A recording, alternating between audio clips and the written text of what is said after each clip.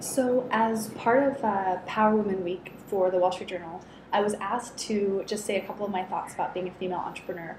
And it's a hard thing to sum up in 1 or 2 minutes. There are, I think it's incredible that there are more and more women in tech.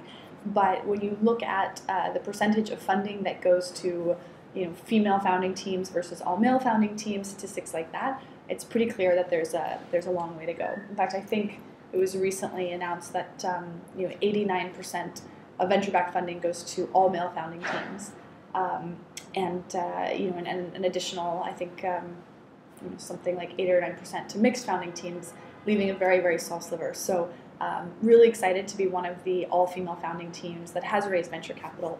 And I think, overall, there are definitely elements of tech that are very meritocratic. You've got to, no matter who you are, you've got to be tackling a real problem. You've got to be focused on a solution that you are uniquely positioned to deliver.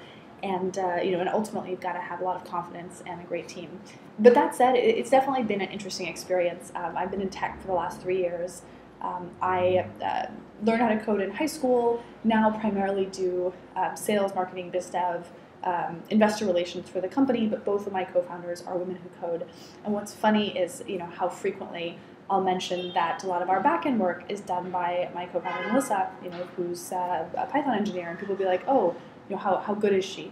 And it's very funny because I know from talking with many of my guy friends that that's rarely a question that they're asked. Luckily, I get to say she's really expletive good, but I think there is a little bit of the standard that people are kind of constantly assuming that maybe we're not as technically qualified, or we don't have the chops that we do. That said, I've been given a lot of incredible kind of support and guidance by mentors, both male and female. And I think in startups, you just have to take what comes and give it your best shot. So we're pretty excited to continue doing that at the Muse.